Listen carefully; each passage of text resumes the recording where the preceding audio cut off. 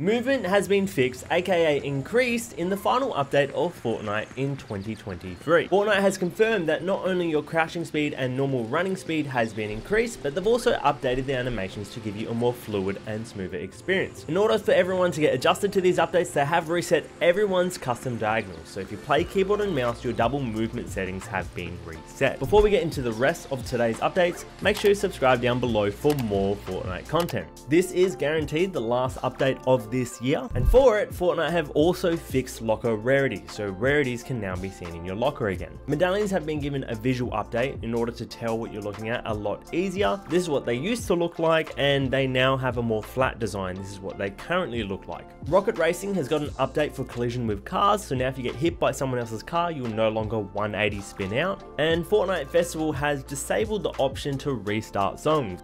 Nighttime visibility has been increased. In certain areas of the map where it was previously a little bit too dark, it has now been brightened up. This is not the only visibility that has been increased as well. Storm is now easy to see. It's not just the edge of Storm that has been updated, which makes it easier to see. It's also medallions don't clutter the minimap as poorly as well. The Thunderburst SMG has been updated to better match what it actually looks like in a game. This is what it used to look like, and this is what it now looks like. Going to be a lot clearer to understand what these guns look like on the floor now. Same goes for the Auto Frenzy shotgun. This is what it used to look like in your inventory, aka the icon, and this is what it currently looks like. Icy Grappler is now in casual/ranked. As I stated the other day in my Winterfest video, they give you icy feet and they can spawn in floor loot, in chests, in rare chests, golden POI drones, in combat caches, as well as llamas. These have infinite use and absolutely no cooldown, so they're going to be a lot of fun. Just be careful not to slide into zone. If you missed my video the other day on the Hyper SMG, I also talked about the striker during that video. Now the striker has been decreased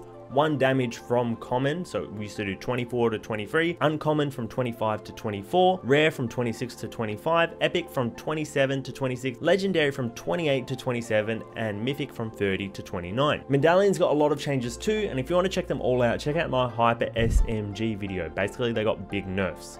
Ballistic shields now have increased pistol damage from 18 to 19. The Ranger pistol got a buff all round, dealing 1 more damage from common from 23 to 24, uncommon 2 more damage from 24 to 26, rare from 25 to 27, epic from 26 to 28, legendary from 28 to 30, and mythic from 29 to 31. This is big because if you hit a headshot now with this item, it's going to be a lot more deadly. The Thunderburst SMG didn't just get a model change, it's been updated. Its magazine size has gone from 24 to 27, and the drum mod magazine size, which typically increases guns ammo by 27%, has now increased from, it used to be 34 bullets, it is now 36 bullets.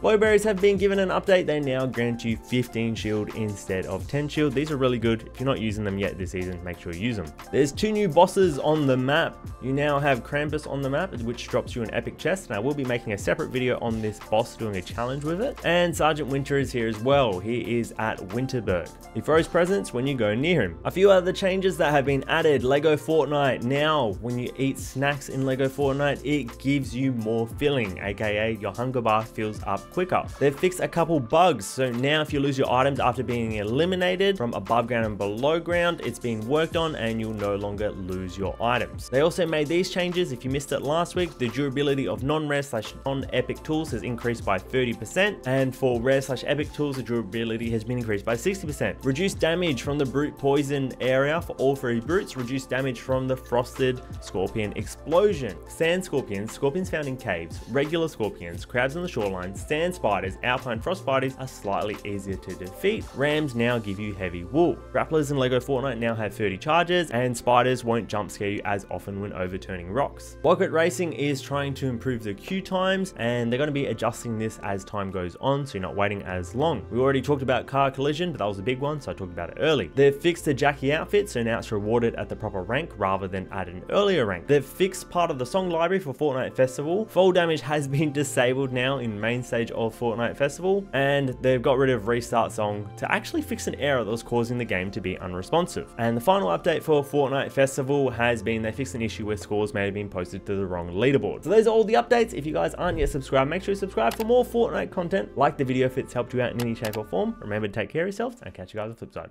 Goodbye.